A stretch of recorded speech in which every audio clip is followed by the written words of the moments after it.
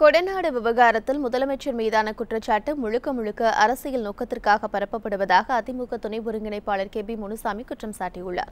கொடநாடு விவகாரம் தொடர்பாக சென்னை கிண்டி ராஜ்பவனில் ஆளுநர் பன்வாரிலால் புரோஹித்தை அதிமுக துணை ஒருங்கிணைப்பாளர்கள் கே. முனுசாமி, வைத்தியலிங்கம் ஆகியோர் சந்தித்து மனு அளித்தனர். பின்னர் செய்தியாளர்களிடம் பேசிய கே. முனுசாமி, முதலமைச்சர் எடப்பாடி பழனிசாமியின் பெயருக்கும் புகழுக்கும் களங்கம் விளைவிக்கும் வகையில் ஸ்டாலின் மனு அளித்துள்ளதாக தெரிவித்தார். முழுவதும் அரசியல் ஆதாயத்திற்காக அவர் கொடுக்கப்பட்ட குற்றச்சாட்டு என்பதை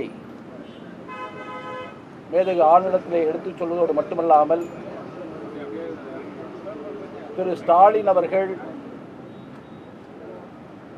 சமூக விரோத சக்திகளான பல்வேறு வழக்குகள், குற்ற வழக்குகள், ஆள் கடத்தல், போதை மருந்து கடத்தல், பெண்களை பலாத்காரம் செய்கின்ற வழக்கு, கொள்ளை, இது போன்ற பல வழக்குகளில் சம்பந்தப்பட்ட நபர்களை முன்னிறுத்தி சயன் என்பவரும் வாளையார் மனோஜ் என்கின்றவரை இருவருடைய வாக்குமூலத்தை 2 ஆண்டுகளுக்கு பின்பாக கொடுத்த வாக்குமூலத்தை வைத்து மாண்புமிகு முதலமைச்சர் மீது நடவடிக்கை எடுக்க வேண்டும் என்றும் அவர் மேதகு ஆணையத்திலே கொடுத்திருக்கிறார்.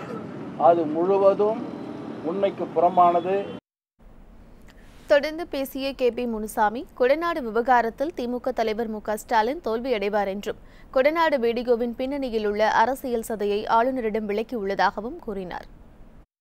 தந்தையும் மகனும் ஒரே பாதையில் சென்று கொண்டிருக்கிறார்கள். அவர் 4 மணி நேரத்தில் அது உண்மை வெளிப்பட்டது. இதனில் உண்மையே இல்லை. 2 ஆண்டுகள் கழித்து இவர் இதை கையில் எடுத்திருக்கிறார். நிச்சயமாக அவர் இதில் தோல்வியை சந்திப்பார், அவமானப்படுவார். ஆனால் இன்னொன்று, இந்திய தண்டனை சட்டத்தில் ஒரு கருத்து இருக்கிறது. தவறான கருத்துக்களை சொன்னால், இது போன்ற கருத்துக்களை சொன்னால், அதுவும் கொலை குற்றத்தில் இருக்கின்ற கருத்துக்களை சொன்னால், தவறாக சொல்லுகின்ற பொழுது 7 ஆண்டு சிறை தண்டனை இருக்கிறது என்பதையும் திரு ஸ்டாலின் அவர்களுக்கு நான் இங்கு நினைவு கூற கடமைப்பட்டிருக்கிறேன். இது போன்ற முக்கிய வீடியோக்களை உடனுக்குடன் தெரிந்து கொள்ள NewsJ யூடியூப் சேனலை சப்ஸ்கிரைப் செய்யுங்கள்.